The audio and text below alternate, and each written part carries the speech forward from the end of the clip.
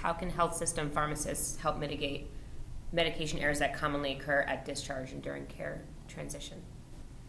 Yeah, of course we have, the medication reconciliation that hospitals are involved with because of Joint Commission's push to get that done. And this is very important, not only on discharge, obviously, when we bring a patient into the hospital through the ER or on admission, they have a drug history performed, but are they really taking these drugs? What other drugs are they taking? OTCs, nutritionals, et cetera, et cetera.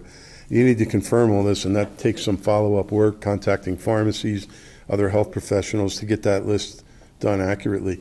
And that goes all the way through transitions, all the way through discharge. And giving a patient an information sheet about the drugs that they're on and what they're for, the indications, is very important too.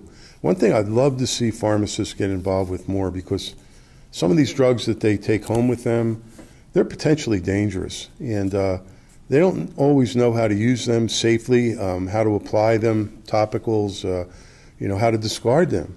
And so we've had horrible things happen. A pain patch, for example, containing a very potent opioid, fentanyl. Mom was in the hospital. She unfortunately has a chronic condition with chronic pain. They place her appropriately on a pain patch. She goes home. She has small children, and she takes the patch off to replace it and throws it in the trash. So the kids go into the trash, and mom has this Band-Aid on her.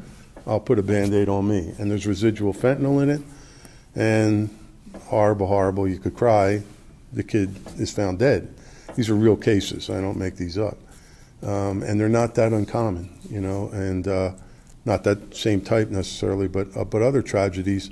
So even getting involved, not just with educating about the drug, but educating about how to use that medication, use it safely. And furthermore, we need to get involved with follow-up calls to the patient with complicated therapies. I don't think we do that enough. Calling them, how are they doing? How are you using that medication? Have you had any side effects or adverse reactions? These are things that you could do that would absolutely increase safety, yet it's very rare that the pharmacy department gets into that. So we would definitely like to see more of that. And sometimes the nursing folks will do that, but I think a pharmacist with drug therapy would be the right people, and we're not investing enough in resources to do that.